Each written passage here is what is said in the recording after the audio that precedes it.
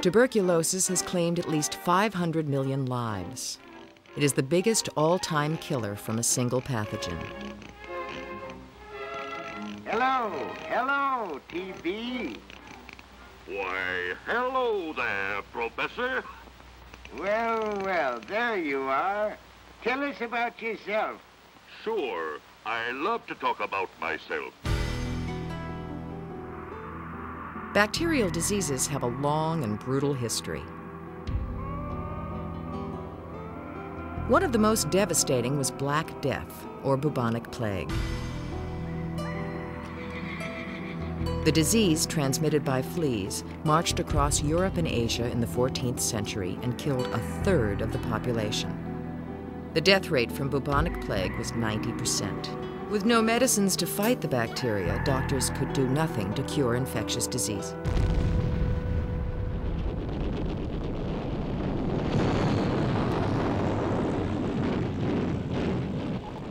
The battle continued until the 20th century, when an accidental discovery changed the course of medical history. On the return trip, the planes bring wounded back to the hospitals in Britain. Gangrene, from which millions have perished in past wars, has been conquered by the miracle of penicillin. Scientists are manufacturing... The miracle began in 1928 when a British scientist named Alexander Fleming went on vacation. He didn't bother to clean up first, just placed his bacterial cultures in the sink. When he returned, he noticed one dish had gotten moldy. The mold killed the bacteria, but Fleming couldn't stabilize or purify it. That took a 4-man team from Oxford and 10 years. They named the drug after the mold. Penicillium led to penicillin. Thousands of men, thanks to penicillin and plasma, will come home to their thankful families. The whole world of peace to come will reap the benefits of this great wartime medical discovery. Science has... Penicillin was the dawn of a new age in medicine. At last, doctors had the power to heal. It seemed man had infectious disease on the run. In the 40s, when antibiotics really came into general use, there was such a kind of high that developed because we were taking things like streptococcal blood poisoning and pneumonias, gonorrhea, syphilis, and all of these things were being cured. It was a miracle. 4-year-old Elijah was a sick little boy, and his mother Vivian was worried. He wouldn't eat, he wouldn't play, he wouldn't do anything. He'd just lay there. He said his foot was hurting him. I asked him, did he step on something or did he hurt his foot?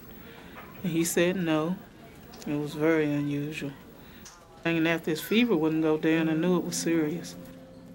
As an experienced mother of 5, Vivian had never seen an illness like this. After 2 days of high fever, she brought Elijah to the hospital. And I didn't know what happened, and it wasn't any cuts or bruises, wasn't any sign of something had happened to him. And I was confused. I didn't know what it was. I had no idea. Does it hurt when I go like that? Does it hurt when I go like that? Vivian learned Elijah's fever and pain were caused by a bacterial infection in his foot. The bacterium, called pneumococcus, usually causes ear infections, but in Elijah's case, it got in his bloodstream and lodged in the bone. The doctors prescribed antibiotics and expected Elijah to feel better in a couple of days. But 5 days later, Elijah's fever had not gone down. The antibiotics were not working. In the late 70s, we produced in the pharmaceutical industry antibiotics active against resistant organisms in 3 or 4 different classes. In the early 80s, these products all came to the market, and everybody, all physicians said, well, now we've got something active against all the resistant organisms. And the message that came back to the pharmaceutical industry from the medical community was, in fact, that they really didn't need any more new antibiotics. I think that that was a certain segment of the medical community who didn't understand bacteria and understand how bacteria change and modify and adapt. This is one way bacteria adapt. A bacterium with a plasmid, plasmids hold genetic information, will connect with another bacterium. A copy of the DNA is transferred. The new DNA may dictate a new food or energy source or tell how to dodge an antibiotic. This sharing is passed on and on to other bacteria, even among different species, and it can happen in less than an hour. You could say that, well, if organisms really began to exchange information, then all bacteria would kind of be the same. They'd be in an amalgam, but they're not. Each one is kind of very individualistic in terms of what they do and how they survive, and each one has a gimmick in order to survive, so that it has its place, as it were, in the world. That's little comfort for Elijah and his mother, as the doctors try to find out why he is not getting better. The heavy weapons of medicine are brought out to pinpoint his bone infection.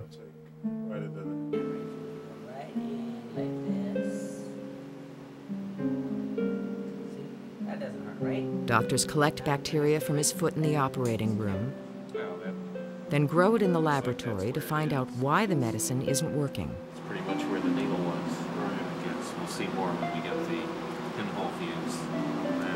Looks like we're on the right track. Pneumococcus is the leading bacterial cause of pneumonia, ear infections, and meningitis. Throughout the country, the number of resistant pneumococcus strains is rising, and the strains are resisting more classes of antibiotics. Antibiotic resistance means that the bacteria have developed a way to avoid the killing action of antibiotics, which simply means that if you have an infection and you're given one of these antibiotics, it probably won't work for you. Thank you. One way to study antibiotic resistance is to go where antibiotic use is highest. In Wisconsin, nurses Priscilla Goltz and Jane Stofflet are collecting samples of, well, the material produced by runny noses. It's part of a study for the Centers for Disease Control. The rate of resistant pneumococcus in some Wisconsin daycare settings is over 40%. Okay, and I'm going to give you a bear hug, and you give Tom a bear hug, okay? Jane's just and we're going just going to check your nose. Give you a hug, and we're just going to check your nose, honey, okay? What I want you is just count to 3, honey, okay? 1, 2, 3. That's all, sweetheart. That's all. Oh, good job. girl. Good You job. did good, honey. Thank you. Now you got to pick out a toy. Let's go pick out a toy. The nurses will return in a year and retest the children to monitor the trend. Oh, yes. Daycare centers are often seen as one of the wonderful breeding grounds of new and novel resistant organisms. In many large daycare centers, there may be as many as 30 or 40% of children on an antibiotic at any given time. And so that an organism that is a good colonizer has a tremendous opportunity in a daycare center to colonize lots of children and eventually to cause disease, particularly if it's resistant to 1 or 2 or 3 antibiotics.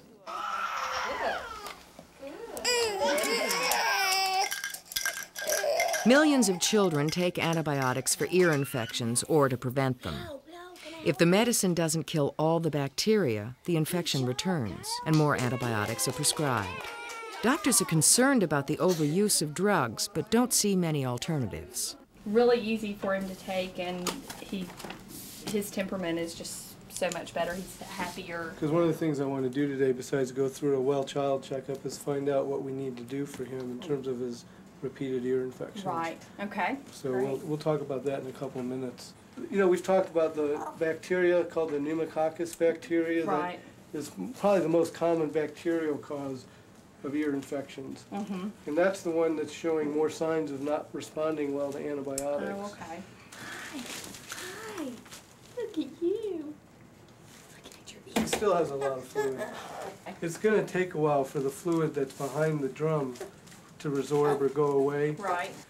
So with the way his eardrums are looking, I think we ought to put him on a preventative antibiotic. Okay. And we'll just do that for at least 4 to 6 weeks. Okay. When they're real uncomfortable and obviously bothered, Right. I think it's hard to just let that go. Especially from a parent.